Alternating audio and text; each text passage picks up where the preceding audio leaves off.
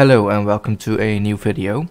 In the previous video I showed you how you can get your Chromecast status in Domoticz, and since then there have been a few developments.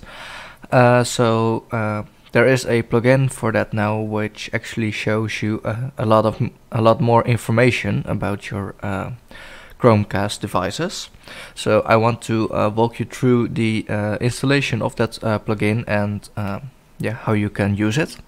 So at first we have an SSH session to our Domoticz machine, which we installed also in the previous video, and we need this GitHub page. I will put this GitHub page in the video description so you can copy and paste that link.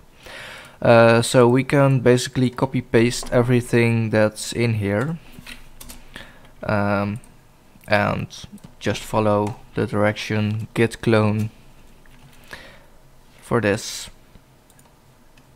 thingy, then install the dependencies. So you need to install the if you already have installed PyChromecast, you will need to reinstall it in the direction of the directory of the plugin. Otherwise the plugin won't work.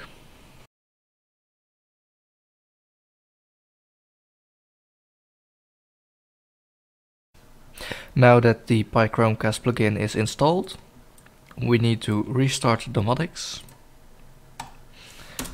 And then we can go to our Domoticz over here to set up hardware, and we can use the new Chromecast status and control plugin, give it a name, and now we have to fill in our Chromecast names, which we should be able to see in the logs.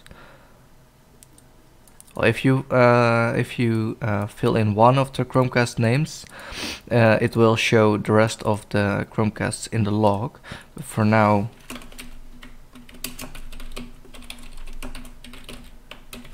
I will put in one. You can put in your custom code here for other languages. I will just leave it to this, and we can just add the hardware. Let's see, Chromecast started, and I had to add the hardware first. Right. It should be working right now, or maybe we have to restart Domoticz again.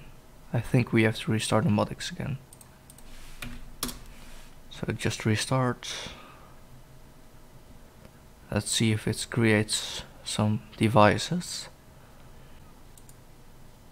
Well, unfortunately mine doesn't create the devices because I already have included my Chromecast into my operational Domoticz.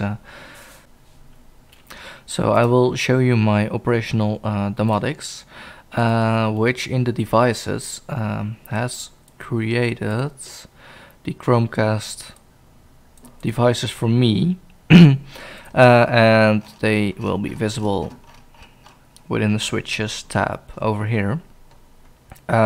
You can adjust volume, you can see which app is playing, Spotify, Netflix, YouTube or another app, and if nothing is playing it will show off. You can play, pause and stop, so if you have your video controls or audio controls over here. And you can also, that's a pretty neat feature, you have user variables. Well, mine is Dutch, but you can edit the user variable and it will play in the language you defined under the hardware device. So over here it will be English, and if so you can put in over here the value.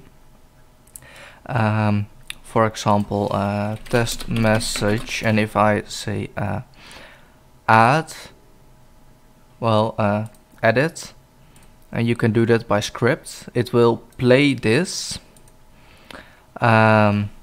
Yeah, and you can do announcements with that, for example.